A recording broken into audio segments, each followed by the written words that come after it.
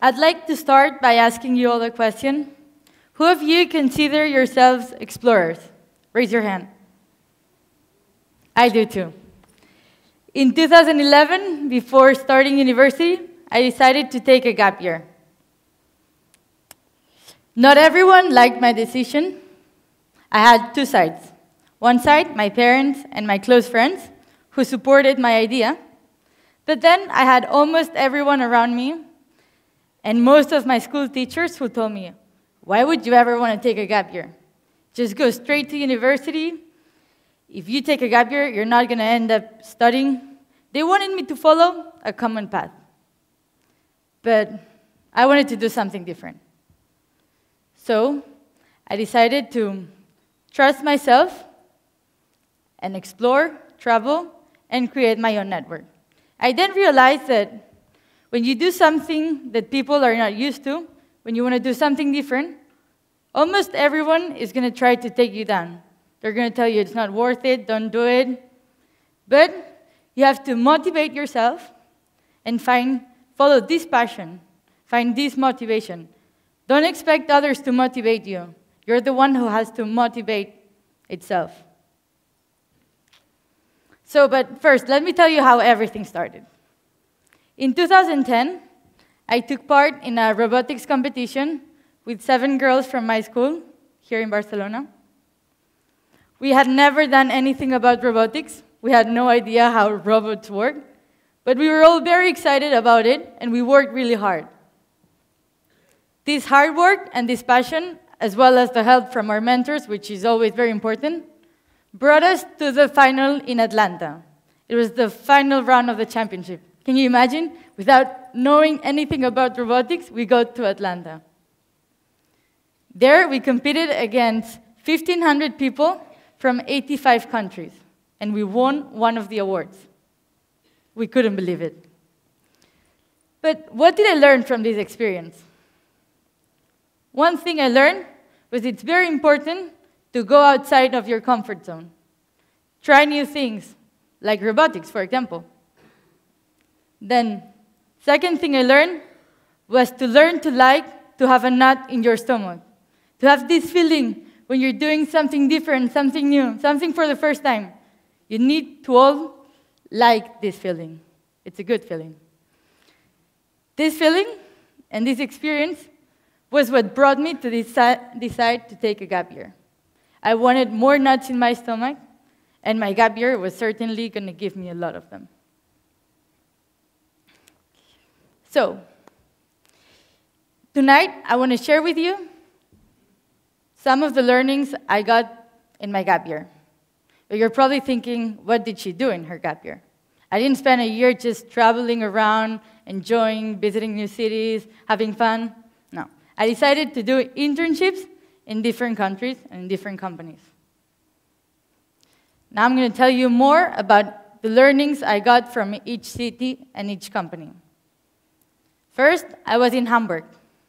In Hamburg, I did an internship in a global publisher in the international licensing department. It was the first internship I had ever done.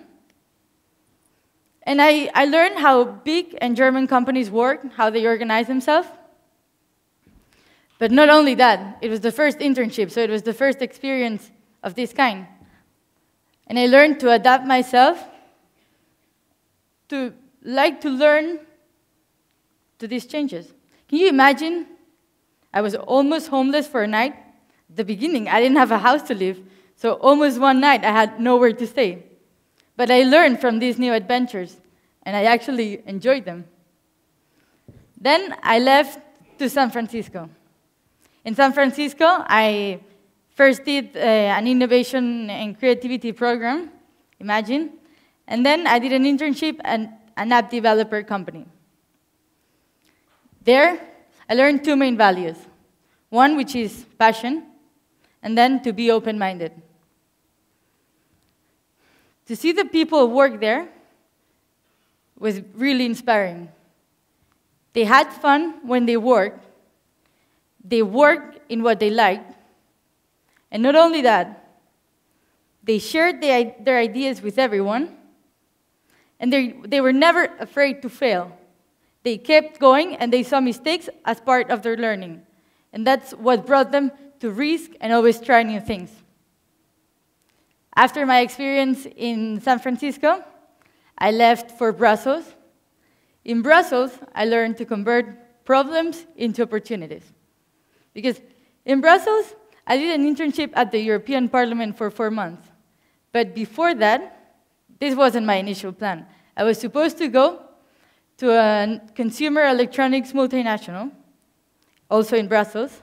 But can you imagine that just 2 days before, literally 2 days before I was supposed to go to start my internship, they called me and they told me, look, Carmina, we have a problem.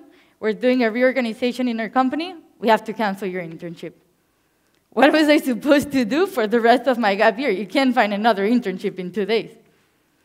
And so I learned that problems in life are inevitable, but it's your choice how to deal with them.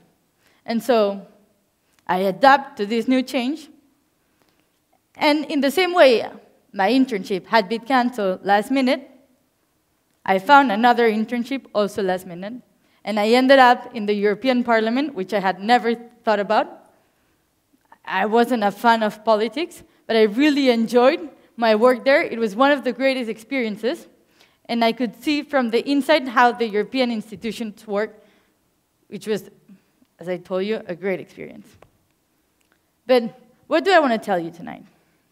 This gap year, I didn't only acquire great and fundamental life skills, I also had an informed view of my context. And it was certainly one of the greatest years of my life. And tonight I have 2 main messages for you. One which is for the companies, and another which is for the students. First, companies. Do you realize of the great value these young students can bring to your company? Then students, as I told you, this was the best year of my life. At least consider taking a gap year, as I did, and most important, never stop exploring.